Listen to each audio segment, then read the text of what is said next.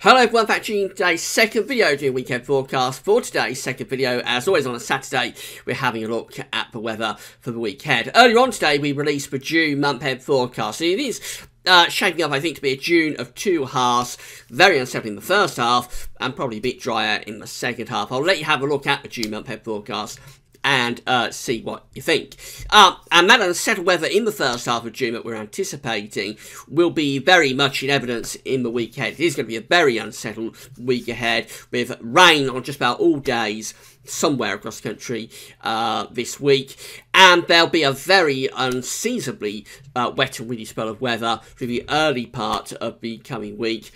Monday into Tuesday looking really unsettled, to say the least. So I'll get on with that for you in a second. Just say about websites we're using for the weekend forecast. They're coming from weatheroutlook.com and weathertech.de, and you'll find a link to both of those websites on the links page. So this is the latest radar picture from the Weather Outlook, and we can see that we have got showers breaking out across Scotland now, coming down into Ireland. Also a few showers around South Wales and going down into southwestern parts of England. Otherwise, there's a fair amount of dry weather across the bulk of England and Wales, but I think those showers will be getting more widespread through the course of this afternoon. Here's today's synoptic pressure chart, and this area of low pressure that's a long way from us actually. It's to the south of Iceland, but it is the driver of the weather for this weekend, and this is what's bringing us these showery conditions. So, eastern areas are going to have a reasonable day. There will be showers bubbling up this afternoon as the clouds build up. So, a few showers breaking out in the south and east this afternoon. But that said, I think a fair amount of dry weather here. Further northwest, though, we already know we've got showers breaking out through Scotland and Ireland. And these showers will get more widespread this afternoon. They'll be heavy in places, a risk of crack of thunder and maybe some hail thrown into. Probably affecting northwest England, parts of Wales and southwest England at times. And it's a cooler, fresher feel as well. The air's coming in from the northern Atlantic now, so we've lost the humid feel that we've had down in the southeast for quite a few days. So temperatures in the southeast, very pleasant, really, up to around 20 and possibly 21 degrees in central London, around 70 Fahrenheit, still above average for early June, but certainly feeling a lot fresher compared to what we've been used to. Further northwest, actually a little bit on the cooler side there, a little bit on the cool side, temperatures around 12 to 15 across parts of Scotland and Northern Ireland. Overnight tonight, I think find most of those showers dying back towards western coast. The bulk of the country will become dry tonight with clear spells. It's going to get quite chilly with temperatures going down to around 5 to 10 degrees. So we're into single digits for most parts of the country, and that will be quite a cool night compared to what we've been used to. It's a repeat performance of the weather for Sunday tomorrow compared to today, really. So a bright start with sunny spells, showers from the word go in the far west, and those showers bubble up through the course of the day, become more widespread and heavier, and particularly again affecting northern and western parts of the country, southern and eastern areas, always tending to get fewer and lighter showers down there. Temperatures, if anything, a little bit down on those of today, but still pleasant enough in any sunny spells, ranging from around 12 to 19 degrees Celsius. And then things go downhill as we start the working week. So this is the chart for Monday morning, 6 o'clock in the morning. This deep area of low pressure is down to the southwest. It's deepening all the time. We've also got another low pressure there across western parts of Scotland and Northern Ireland. Now, through the day on Monday, this low pressure develops into quite a major feature, actually, at 995 millibars. That's an unusually deep area of low pressure for June. So what it means for weather is that I think we start Monday on quite a wet note through western Scotland down into southwest Scotland too, probably through much of Ireland into northwest England and parts of North Wales. There could be some heavy and persistent outbreaks of rain there from the word go.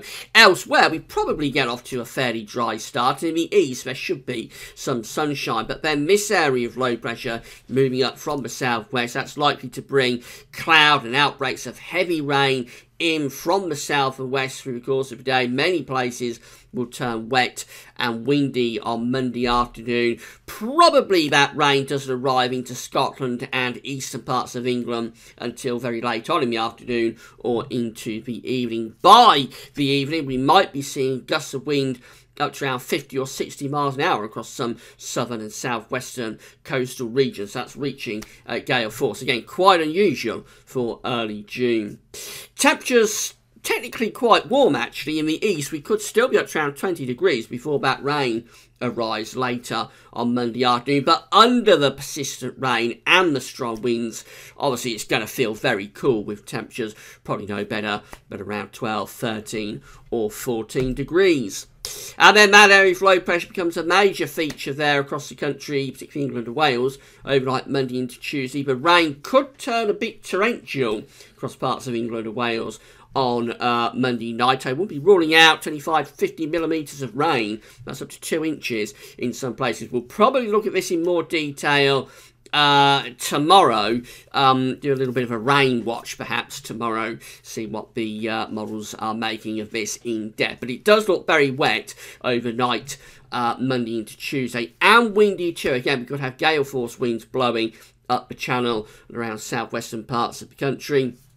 Scotland probably misses out on the worst of the persistent rain with this. Through the course of Tuesday, that low pressure clears off into the North Sea. It takes quite a while to do so, but it leaves us with a strong northwesterly wind and further showers. So we start Tuesday on really quite a wet note, heavy outbreaks of rain, possibly torrential in places. That rain very gradually pushes over onto the eastern side and clears away into the North Sea, to be followed by, yes, some sunny spells, but also lots of heavy showers, and those showers could contain hail and thunder on Tuesday afternoon. With the wind going into the northwest, it's a strong wind as well.